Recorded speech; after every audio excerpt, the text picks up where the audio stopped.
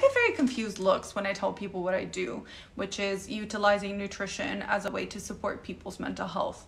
They just assume that either I'm a quack and tree hugger that doesn't understand how the brain works and actual psychiatric disorders, when that's really not the case. I have a bachelor and a master in clinical psychology, so this is my jam. What I am doing, although it may sound pseudoscientific, is actually based on the current state of the evidence. So in this graph, which comes from a recent paper, they summarize all of the existing evidence on using diet, specifically a ketogenic diet, in the treatment of serious mental health disorders.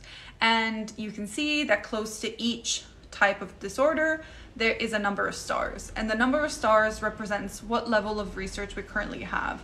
So you can see that epilepsy has reached 3 stars, meaning that it has been proven to work and it has been used for around 100 years in people with epilepsy to reduce the amount of seizures that they have. We also have a similar amount of research for multiple sclerosis, Alzheimer's disease, and autism spectrum disorder. The situation is a bit different when it comes to bipolar disorder, ADHD, schizophrenia, major depressive disorder, and binge eating disorder, because the research is still ongoing. So we already have some stars, so we have some papers that are pointing us in the direction that it's working, but we're waiting for the larger trials. So it may take a couple of years for these trials to come out so that we may reach the point that epilepsy is at. In practice is that we aren't at the point that ketogenic diet can be used as a standard treatment, but it can be used on a case-by-case basis, meaning that a doctor, by looking at the research and looking at the patient in front of them, may decide to use it as an additional therapy.